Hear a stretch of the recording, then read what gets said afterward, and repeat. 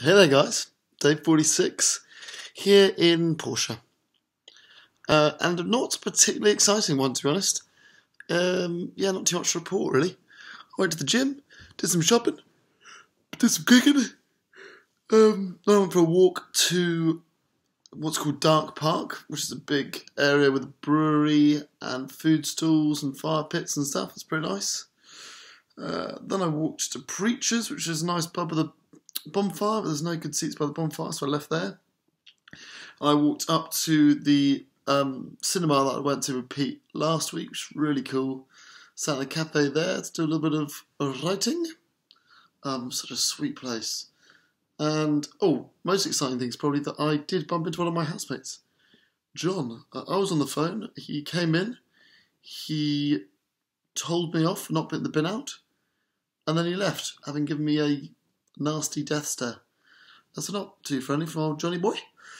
My old mate, John. I think that was his name, yeah. So that was really the biggest thrill of the day. And then I've just got a text just now from Bob saying that ground's too wet. It's been raining all day. Ground's too wet, and I can't go into work tomorrow because it's too wet to tickle olives. It's a bit of a disaster, really. Got a Monday to play with.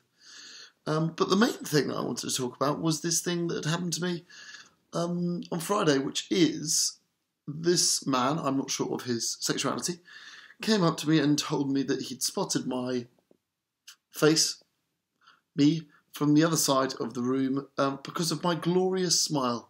Use the word glorious. And it got me thinking whether or not it is possible for anyone to give anyone of the opposite sex or same sexual orientation a compliment without it appearing to be an approach. You know, is it possible to de-sexualise compliments? Do you have to precursor it by saying, I'm not hitting on you, but you look good? Or by saying, I'm in a relationship or I'm married and you look fantastic? So I've been thinking about that really, which is quite a deep thought for me. I think it's sad if you can't just compliment someone with the innocence of not a child, it sounds wrong, but an innocent compliment.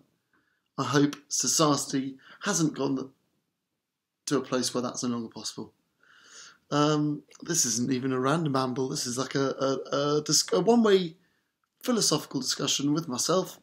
And any of you guys that are watching it, let me know if it is possible or if you've experienced it. Because it made my day being told that. So, why can't you go and make other people's days? I've often thought. Anyway, that's that really. I'm quite tired. It's my third yawn. I've just watched a film in the dark, so that's probably it. Ate some hobnobs, drunk some hot chocolate, so that should give me a sugar high, but it's down. Getting on.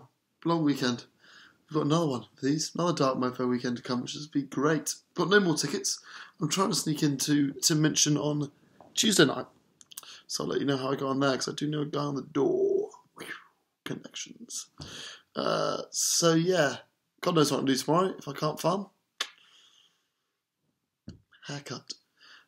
So yeah, I hope you guys are well. Hope you enjoy your weekends. Compliment your breath. Oh, your breath smells of sweet tulips. Butternut squash. Scott. Butternut scotch. Angel's delight.